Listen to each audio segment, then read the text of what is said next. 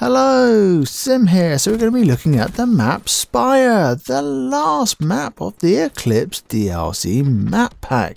And conveniently, it's a spaceport. A little subtle hint for the next Call of Duty, perhaps. Hey, Treyarch knew something before we did for sure. Or is it still all just speculation, even though we have Call of Duty Infinite Warfare coming out? Well, apparently that's the case, and it looks like it's genuine, the name, so hey, there we go. But anyway, let's get back to the map at hand. Spire. Did I feel inspired by this map? Not really. I guess it's not my kind of map, and because it's so big, I find myself running from one end of the map to the other end of the map trying to find some enemies. But unfortunately, it also allows for easy spawn trapping, because, you know, if you're playing against a full team on the other side, you're pretty much shafted. And so the enjoyability of this map goes completely out the window.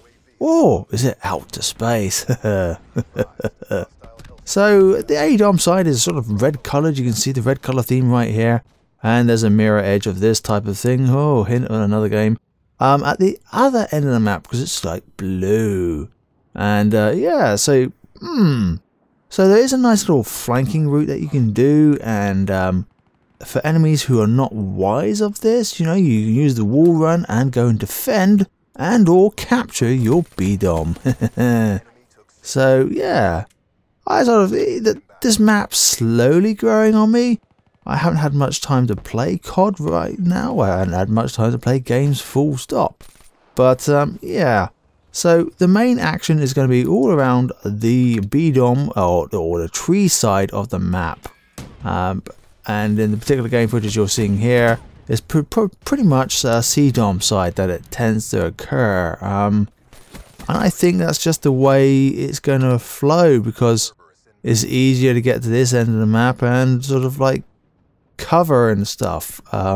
You got opposing BDOM windows as per usual. It seems to be a Treyarch design feature for a BDOM, have opposing windows over it. I mean, it seems to be the #1 rule you must not break. Make sure you have opposing BDOM windows. But yeah, the map is massive. It might play better on Ground War, it may do. But I did find that the combination of having an assault rifle and an SMG, so start thinking an overkill class. I sort of made one up on the fly because, well, I picked up an SMG and I had an assault rifle and I went, hey, this combo's working quite nicely. I think this map might need a overkill type class. I don't normally use overkill. I don't think I've ever used overkill.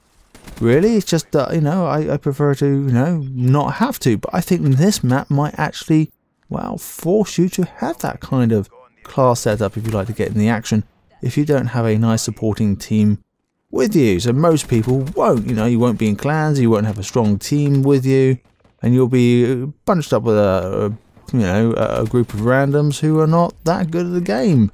That's what happens for me in Domination, as I've said quite a few times when I'm playing, by myself, because just popping on for a few minutes here and a few minutes there when I can.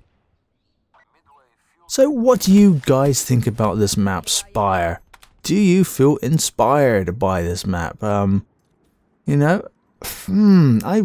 really, when it first came out, I absolutely hated this map. I really did. Every single game that I played on this map was just horrible.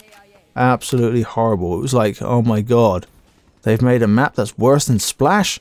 My god, how did they manage that? Quite successfully, Sim. That's how it felt in the early days of playing this map, but it might have sort of like got its kinks ironed out a little bit. But what do you guys think about this particular map? Let me know down in the comments below. As always, I appreciate a thumbs up. It really does help my channel grow. And if you're new here, go and hit that subscribe button. Until next time, this has been Sim.